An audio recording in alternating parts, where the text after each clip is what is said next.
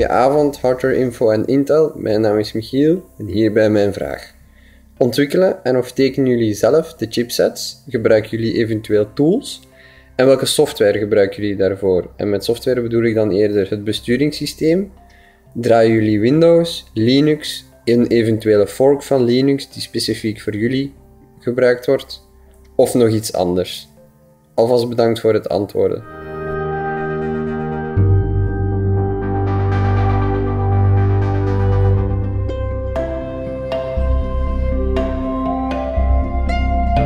Hi Michael, my name is Ted Burton. I am a principal engineer here in Oregon for Intel.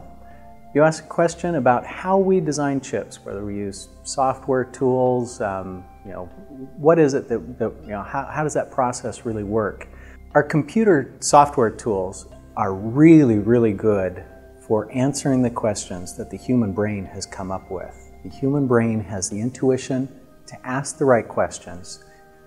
Those questions around here are usually involving how good is something, how fast is it, how slow is it, how high a power, did I build it right? And right is usually there's an objective measure of correctness that tool is going to answer. But really, it requires a human brain to ask that intuitive question to begin with. Thanks, Michael. Hi, Michiel. My name is Sean Mirkes. I'm a principal engineer at Intel, located in Oregon.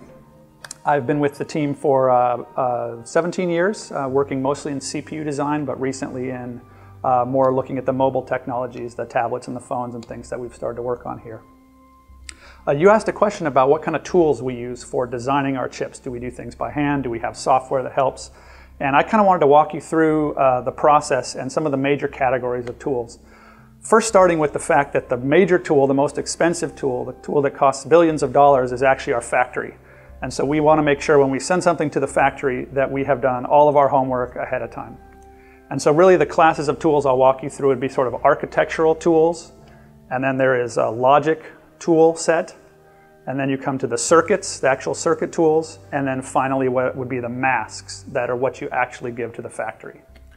So what do I mean by architectural tools? These are really high-level tools that allow our architects or our chip designers to decide what kind of feature do we want in the chip, what kind of trade-offs do we want to make, and really model those in a way that you can try to figure out, does this deliver high-definition video?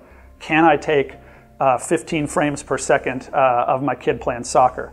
There's a ton of tools that do those kind of things, and they're really valuable to set us off in the right direction.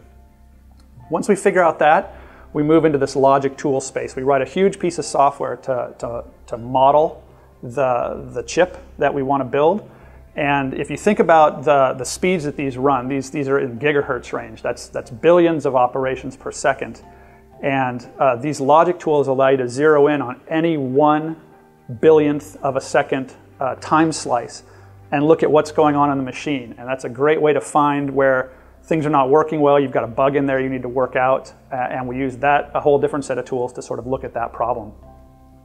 Once we're pretty sure that the logic is right, we move into designing the actual circuits behind them. And it used to be, when I started, we did a lot of those by hand. We would work on drawing the circuits out, put them into the pretty primitive software that captured those. Nowadays we can get to a point where we can turn around multi-million transistor designs with all of the wires connecting all of that in under a day through completely automated tools. So it's really been a revolution in the last 20, 30 years to watch some of these things develop. I guess the final thing that's interesting to talk about is when you look at how do you take those transistors that you have and how do you actually manufacture them. And behind me I've got a picture actually you can look at. This is actually what's called the layout or the masks that build the chip. And you can see at a high level, some pieces here are still built by people. You can tell because they look very organized and they're very thought through, whereas other areas look like a jumbled mass of wires, and that's exactly what they are. Those are the areas where the automated tool has done a lot of the work. And so that's kind of the tour through the different tool sets that we use. I hope I answered your question. Thanks a lot.